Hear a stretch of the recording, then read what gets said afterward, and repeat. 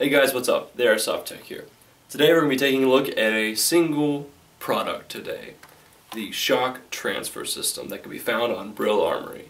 The shock transfer system, or STS, is a way of reducing the amount of shock that your gearbox handles, basically. This particular model can be found on Brill Armory for about $16, and it is actually in the shock reduction section of Brill Armory. It can be kind of hard to find on the website, so you go to shock reduction, you'll see a bunch of Sorbo pads, and you also see the STS, and that is what you want. This model only works with version 2 gearboxes, which fit in M4 or M16 platforms. This will not work in a G3, this will not work in an MP5, this will not work in any other version 2 platform other than the M4, M16 kind of model. So we'll be installing this shock transfer system into my stubby M4. But before we do that, we're going to check the FPS on this gun to make sure we don't lose any after we install it. So we're going to be doing a before and after FPS test and see what we get. Here's the FPS before we've installed the shock transfer system.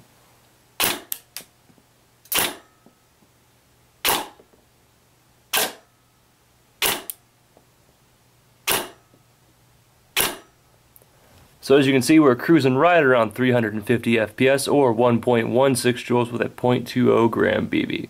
Little thing I noticed about this STS and other models like it, this is not the first one I've ever worked with, these little Allen key screw holes right here, you want to loosen them up to the most loose they can get so that these little pegs here can go out as much as possible. If you don't do that, these things could be out of the box really tight, and so you don't get this good action here. And the way this works is that these springs will push up against the receiver and push back on the gearbox shell. So if these springs or these pegs aren't spring activated and nice and springy and loose and as long as they can get, then what you're going to get is, well, basically ineffective STS. So you want to make sure these screws are out enough to where these things can spring back and forth nice, and that they're tight enough to where these pegs don't want to shoot out. That'll happen too if they're too loose. So I've got my shock transfer system right here, and I got the lower receiver right here, and I got the hop-up unit right in front of me. So how this is installed, and it can be kind of tricky, but I'm going to show you guys right off the bat so there's no fiddling with it with you guys. So basically you just take the shock transfer system with these pegs facing up and just slide it in there. And that's all you got to do. Slam the receivers back together and test your FPS again to make sure there was no change. Here is the FPS after installing the shock transfer system.